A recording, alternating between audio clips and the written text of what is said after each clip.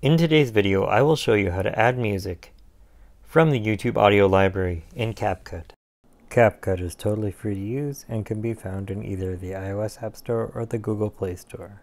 To avoid copyright claims, make sure you have the rights to all the music you are going to use. You can use music from the YouTube audio library. One of the things I don't like about CapCut is that there is no way to add an audio file to a project directly. First, you have to convert it into a video. Notice that if I tap on audio, I can add sounds and add effects. So how do you add an audio file like music from the YouTube audio library? Let me show you. You have to use the extract or extracted option. If I tap on it, you'll notice that only videos are made available.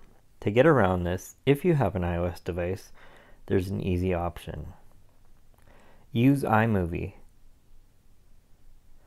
I'm going to close CapCut and open iMovie, and then I'll bring an audio file directly into an iMovie project and export it.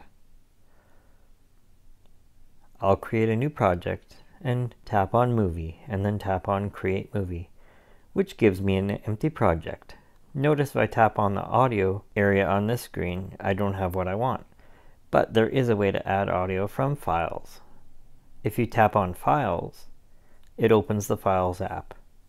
Then I can search for the audio track I want that I downloaded from the YouTube audio library, this one here. When I tap on it, it brings the audio track into iMovie. Notice that there is no video because this is just an audio track. That's okay because when I bring it into CapCut, I only want the sound. The other advantage to doing this is I get the whole track. So I'm going to export this out. I'll tap the export button and then tap on Save It to my camera roll.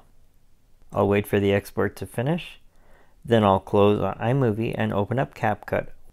I'll tap on OK, and now I can open CapCut. Here's my project. Now I'll tap on Extracted one more time, and you'll see that I have a new video that was just exported from iMovie. So I'll long press on it to take a look at it and hear the audio.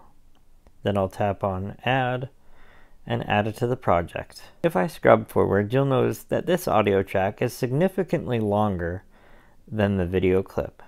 All I need to do to fix this is scrub to the end of the video clip. That's the end of the audio track, so I'll scrub backwards a little bit. Now I can select the audio, and I have a bunch of options. I can tap on Split and delete the unwanted audio. Because this is not the end of the audio, but the end of the video clip, I can also tap on Fade to fade it out.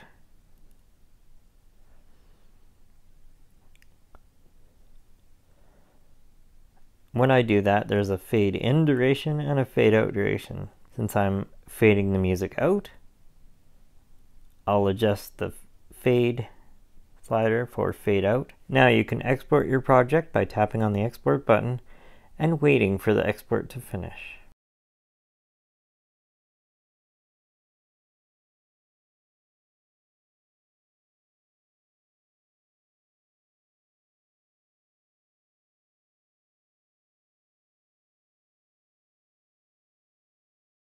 You'll find the exported video in your camera roll.